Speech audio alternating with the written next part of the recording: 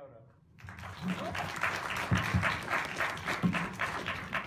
I'm going to ask just a few questions briefly before we turn it over to the audience for questions, and I'd like to talk about obviously that last maybe 30 seconds or 45 seconds of the film. But before we touch on that, can we speak for just a minute about what motivated you to do this film? What was the spark that kind of started this off?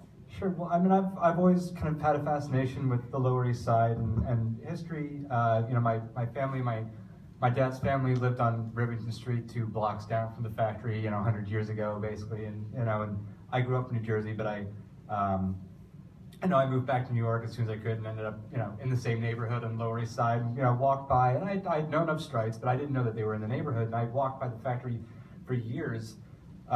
You know, not realizing what I was passing until one day I just happened to stop, you know, in front of the gate where the matzo comes out of the oven, almost at the sidewalk, and you know, because this happens all the time, apparently, you know, one of the workers just pulled a hot matzo out from the oven, tossed it over his shoulder to me out the window, and you know, didn't even then I guess turned around and saw that I kind of had a look of astonishment on my face, and invited me in to just, you know, take a look. And you walk in, and it's like, you know, it's what you said. It's like walking into 1930s New York City, you know. And there's, you know, the gears and machinery and the buzz of workers and the rabbis cleaning this whole thing that I didn't know what the story was there, but there was clearly a story. And you know, it was something that I, you know, thought about for several years. This was 6 years ago at this point. And then 2.5 years ago, I ended up meeting Michael Green. Who's worked in food and drink his entire life, and you know, is interested in doing something in film, and told me the idea, and you know, we just immediately connected over this project, and so with his, you know, tireless advocacy of the work, and it's you know, that's how it came together, and we started shooting about 2 years ago, and here we are now. So it's terrific. Thank you for that. So Phil, give us an idea of the production, of what goes through those factories every year, as far as your supplying and demand in the community.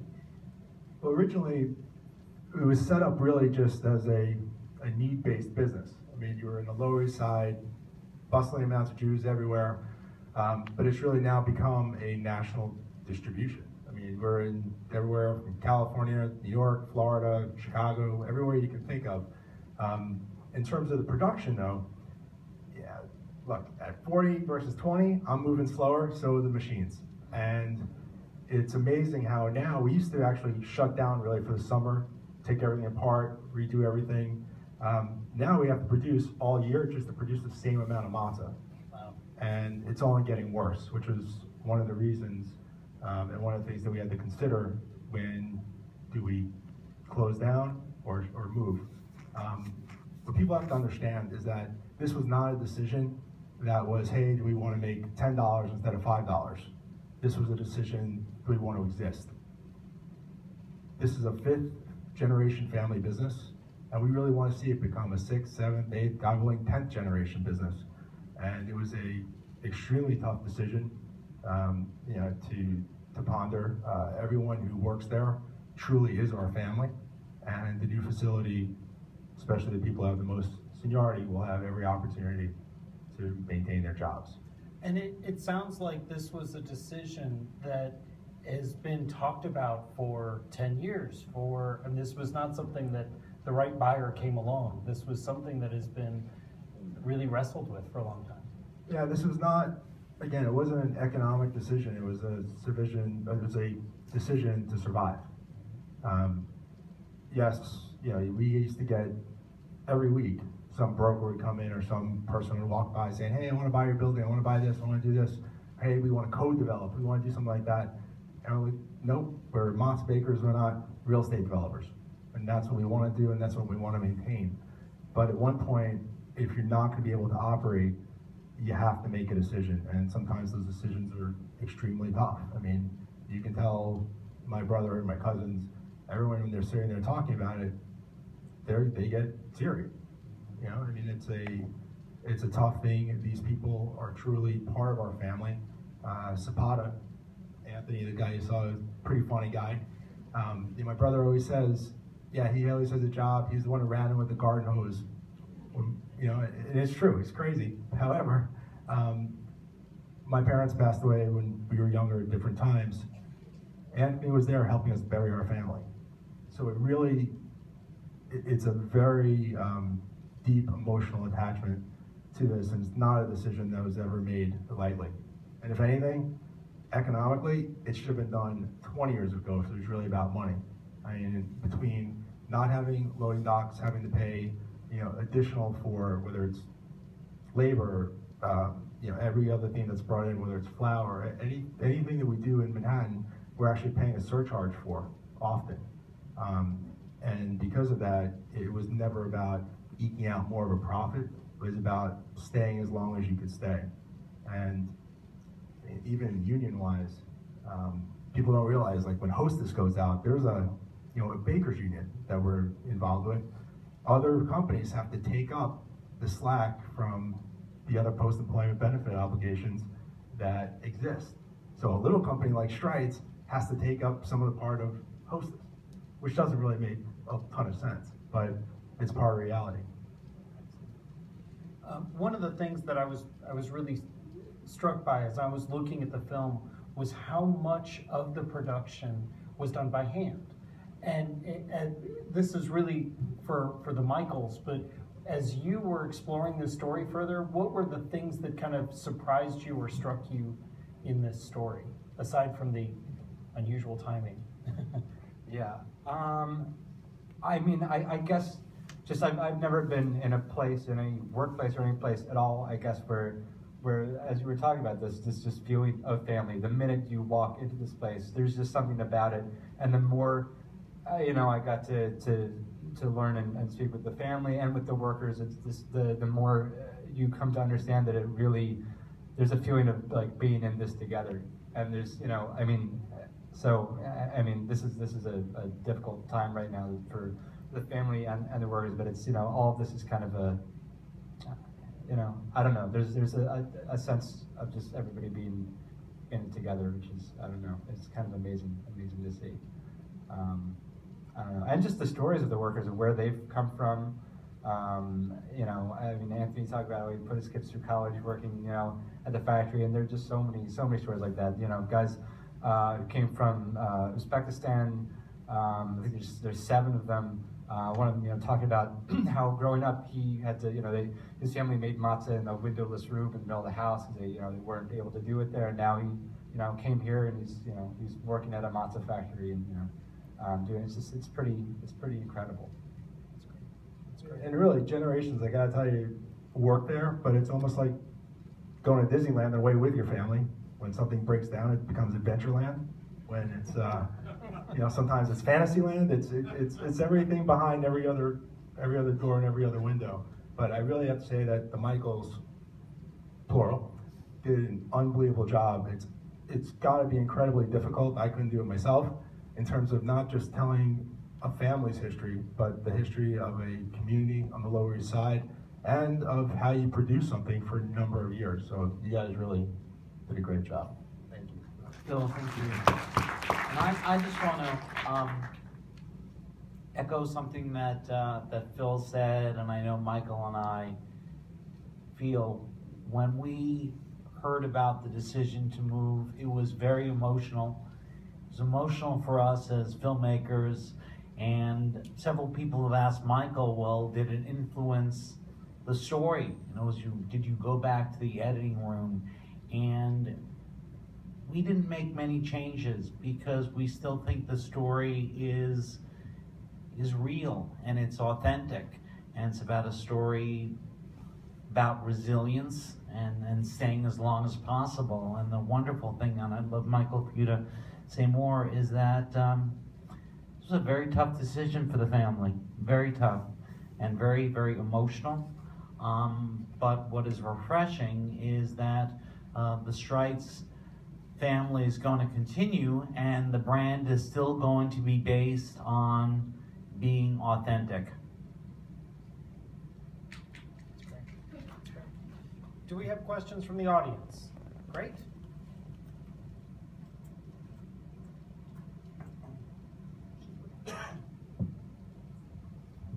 Hi. I have a broad question about what affected the decision. It seems to me that all these initiatives coming from Mayor Bloomberg prior to de Blasio taking over and Governor Cuomo were subsidizing and stimulating all these various industries, tech, wanting to make New York City a tech hub and so on and so forth. Why wouldn't New York want to preserve the little trickle of manufacturing that still exists there with those kinds of initiatives? I just don't understand what's going on. Yeah, that's something, because I mean, this is certainly not the only, I mean, it's the story that I'm most connected to, but there are a lot of stories of family businesses that are going through very similar things and, having to make very similar difficult decisions. And it is unfortunate that, I don't know. I think in Streit's situation, it's a little different because it's also dealing with overseas competition, things like that, as opposed to a retail shop in the neighborhood, and there are so many of those that have been lost as well. I don't know. I wish there were more protections in place in these kinds of situations for family businesses. Sort of like historic landmarks for businesses, that are really an asset to the community. More so than whatever will replace them. I completely agree, and I think it's something that needs to be done. I can tell you that, I mean... No, please, no. Like, every year you call up, I don't know, you do it with your homes or you do it with a business, you call me trying to get a tax payment.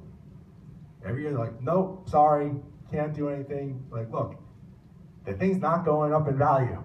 Look, we can't move back, we can't move to the side, business is getting worse, not better, we should have a tax payment. Nope. I gotta tell you about it. Month ago, 3 weeks ago, after it was announced, the city calls up, hey, we'll give you a tax payment now if you stay. No. See, like, where were you every other year? Like, it's incredible sometimes, what forces someone to do something, but if you look at what goes on nationally and internationally with respect to where production is really being done. So in New York and New Jersey, you have us and you have Manischewitz.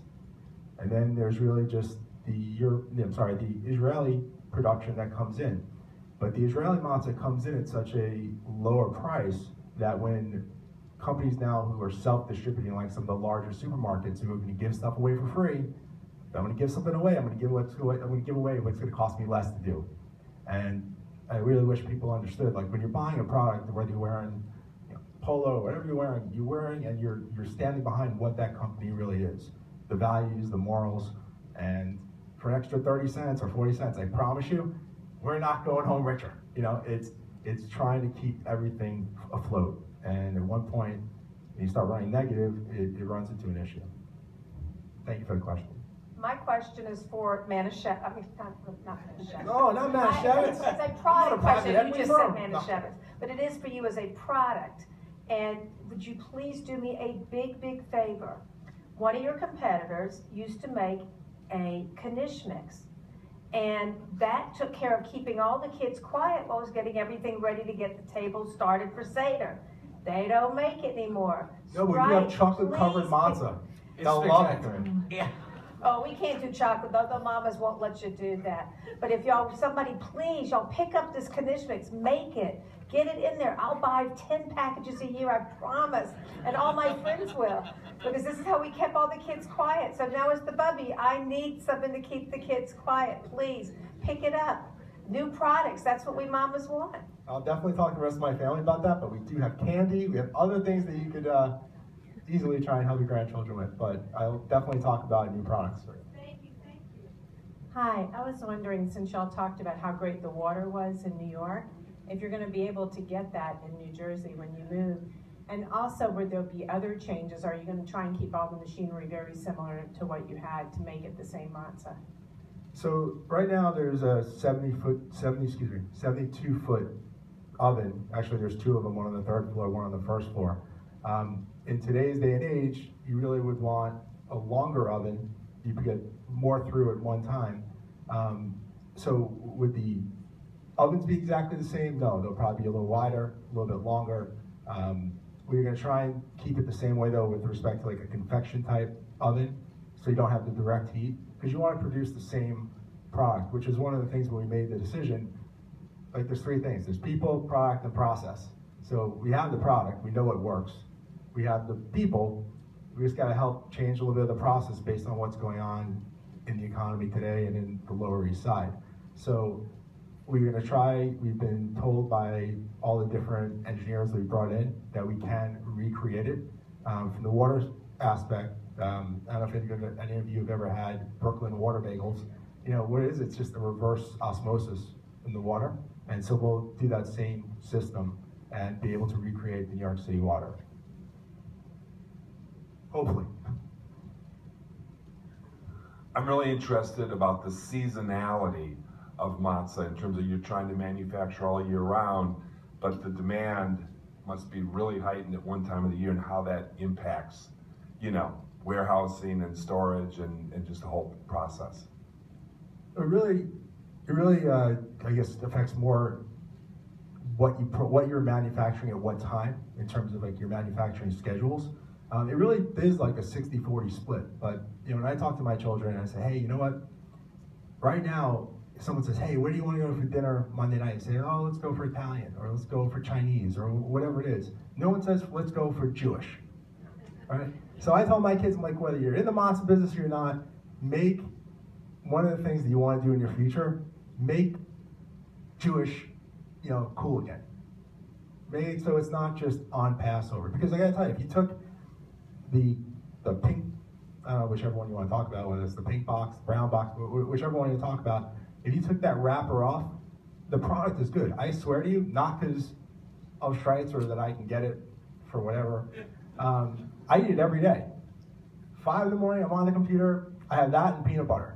What percentage of your business is in a small window, and how does that impact, you know, you're trying to accommodate that to get a really low season, or No, it really, I gotta tell you, it used to be a huge disparity between the two, and I'd say in the last 20 years, it's really like a 60-40 split between Passover and non-Passover production. I really like what you said. I love this idea of being Jewish outside just the high holy days. That's wonderful. Thank you for that. Telling your kids that. Any other questions? Yeah, thank you for being here. I was wondering if any of your employees had any retirement packages, especially those who would not be going with you to New Jersey. The employees do have, you know, 401ks and things like that. If you're asking if there have been any like early retirement buyouts or anything like that, no, there hasn't been any situations like that. People still haven't decided who wants to come and who doesn't want to come. At a later date, then I'm sure something like that would follow. But to date, you know, it's too early, I think, in the process.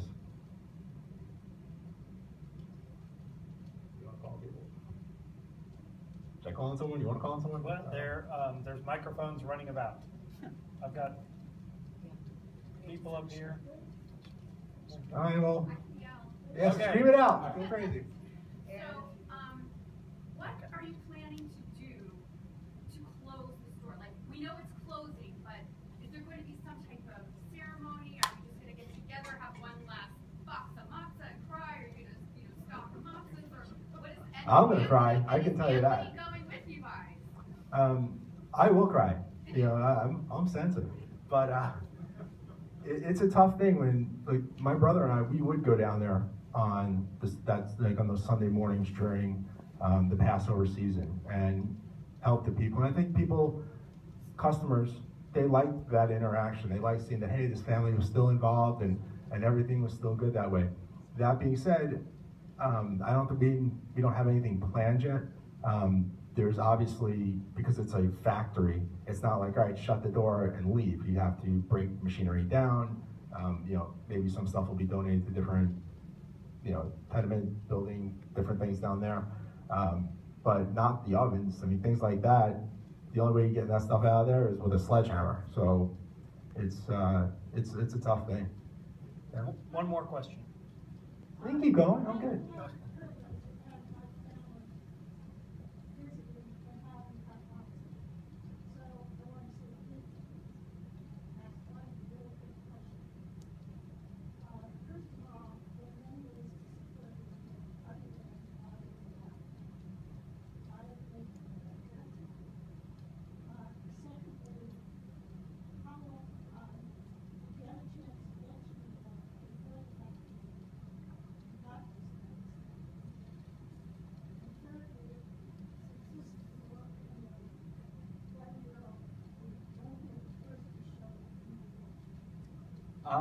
We have screenings coming up in New York towards the end of March, leading up to Passover.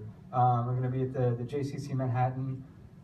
They have a beautiful 250-seat theater. We'll be there for 4 dates at the end of March. We'll be And if you make it to New York or the premieres in 4th Florida markets, there's free boxes of Streit's Matzo for anyone who comes.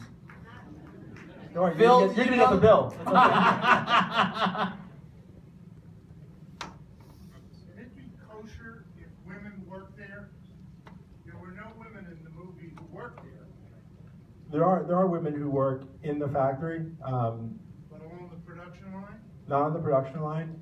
One of the other things that I think it was maybe one of the earlier cuts that I had seen. Everyone from the mixing room, so when it's being mixed to actually when it comes out, all those people are Shomer Shabbos, who everyone's touching the actual product before it comes out of the oven. Women are Shomer Shabbos? No, I mean, Why not? you can say, I mean, I'll give someone a job. Well, I don't know now, but I got a line of people who have to go first. But there have been women. Any kind of legal problems? No. Do you get a religious exemption? I'm sorry? Is there a religious exemption on it? No, it was never done because someone's a man or someone's a woman. It's just who's applied, and the people who applied have been men for the most part who've worked within the factory. The person who was running the store before, there were 2 women who ran the store. There was another one in accounting and another one in the facility, and we have another place in Munaki where actually a woman is working. So it has nothing to do with a chauvinistic kind of approach or anything like that. Anyone is open to try and get a job anywhere. At this point, I have to actually end our program as we're getting the next film into this auditorium. Please help me to thank Michael Green, Michael Levine, and Phil Yagoda. Thank you very, very much.